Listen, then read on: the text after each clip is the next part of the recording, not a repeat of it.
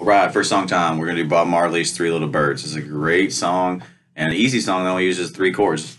So this first video is just going to talk about the chorus. The chorus uses two chords, the A and the D chord. So we're going to be using that link thing from another video where we leave the first finger down to get to the from the A to D.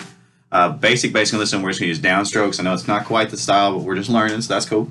So we're going to use all downstrokes. So each beat is downstroke, no upstrokes in this one. So we have in the chorus, if you have your paper, which is on Schoology or whatever resources, it's 8 A's, 4 D's, 4 A's. So it would sound like this.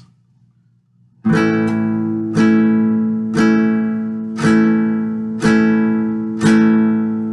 that first finger down. And back to A, leaving the first finger down.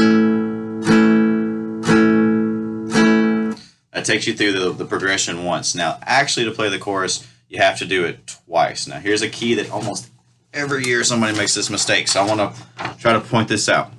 Now, you see on this one we had 8 A's, followed by 4 D's, followed by 4 A's. But now we got to repeat it. So we got to just immediately go back to the beginning and play 8 more A's, 4 D's, and 4 A's. Now, the part that always gets people, they'll play 4 D's, they'll play 4 A's, and then when they repeat it, they forget they've played 4 and they got to play 8 more, and they just play me just 4 or something.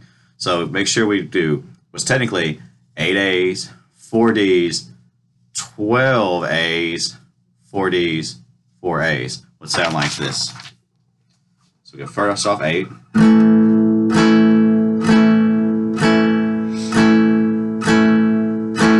D. Back to A. So it's the first 4 times. 2, 3.